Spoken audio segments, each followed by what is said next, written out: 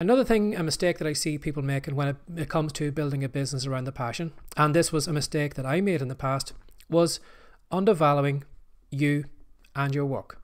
You know, sometimes when we try and build a business around a passion, sometimes you don't have a lot of confidence in ourselves. Sometimes you don't have a lot of self-esteem. Sometimes we question, well, would anyone actually pay me money for something that I make?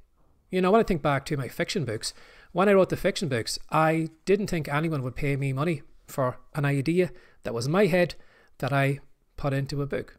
And it took me a while to get over that, to see that there was value in me. And again, when I created my first couple of digital products, I kept the price as low as possible. And the reason I kept the price low was because I had no confidence in myself. I didn't believe in myself. Now, I believed in the products that I created.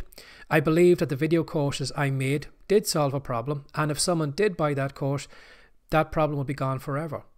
But I didn't see the value in me. And in some cases, I probably could have charged maybe $97 for a digital product or even more. And yet here was I going selling them maybe for $7 or $17. Now, the customer was getting a bargain, but I wasn't making much money. And that is a big problem sometimes if you don't really believe in what you're doing. You know, you might know that you provide good work, but if you don't believe and if you have this kind of mental programming of accepting value for what you do, sometimes it's difficult to take money back from customers and things like that. And sometimes we, don't want to accept big paydays. So what you need to realize is if you want to make money in your passion business, you're going to need to up your prices.